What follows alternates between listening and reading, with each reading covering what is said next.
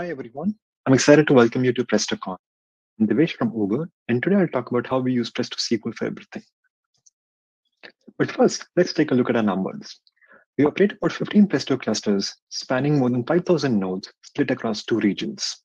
Our 7,000 users run about 500,000 queries daily, which read about 50 petabytes from HDFS. Let me now describe to you how Uber uses Presto SQL for everything.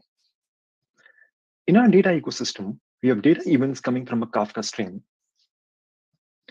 They're then ingested using Spark into raw Hoodie Hive tables on HDFS, which are then transformed by batch pipelines running Hive or Spark into model Hive Parquet tables on HDFS.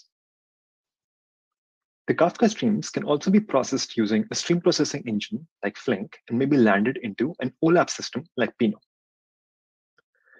Users can do interactive analytics on these model tables using Presto and emit the data into a variety of surface areas like dashboards, reports, analysis, and custom spreadsheets. We extended Presto for querying the Hoodie tables efficiently. We also extended it to write data out directly to the Google spreadsheets by popular user demand. Presto is also used for real-time analytics over Pinot. We recently added support to query Kafka directly using Presto for ad hoc analysis of real-time event data. And we too are seeing an increased adoption of Presto for the batch pipelines. Finally, we are developing a Presto SQL way to do streaming analytics over Flink. Thus, you can see how Presto SQL is used at Uber for everything. This has helped our data users to use a single tool and a language for disparate users, shortening the learning curve to get insights out of their data. Uber has a booth at PrestoCon, so please reach out if this sounds interesting to you. We're actively hiring.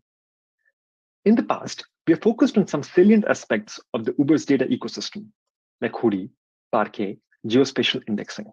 We also developed the Pinot and Kafka connectors. We're now focusing on better multi-tenancy and isolation. Of course, efficiency and hardware cost is really important to us. We want to invest into dynamically sizing of clusters and get more intelligent about load balancing across multiple clusters. And finally, on the operational front, we want to develop better tooling to do better testing and benchmarking and allow our on-calls to visualize the past queries better. Thank you.